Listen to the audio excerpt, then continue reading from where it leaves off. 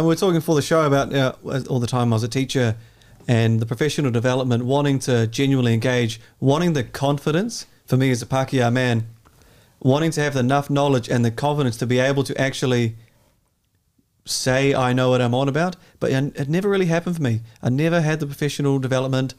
The support network was never really in place that I could stand in so many different contexts, not just while I'm at work for those hours and then go away. It wasn't intrinsic in society.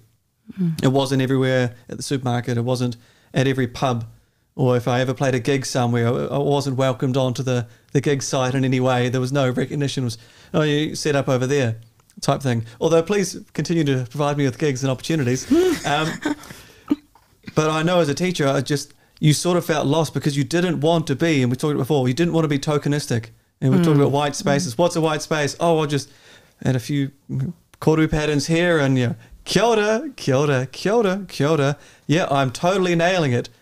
I never felt I had that confidence or the enough learning over enough time.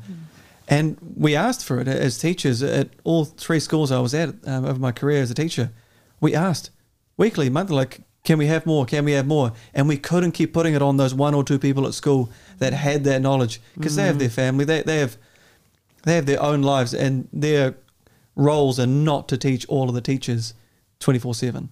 Definitely. So that idea of how does it work intrinsically from the government, yes, I think it really does have to come through. But maybe, was it too slow, the drip?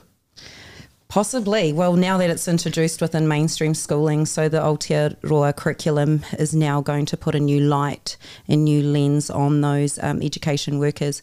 And I do know that at Rangiriri there in the Waikato, they're doing a lot of PLD for all our local teachers in those spaces within the Waikato.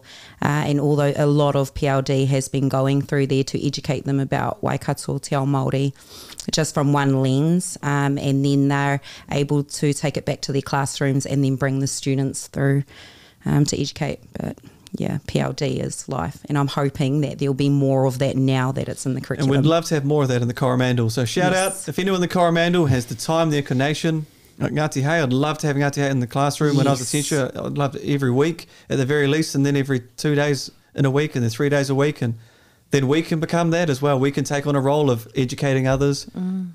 I'd love the snowball effect to happen.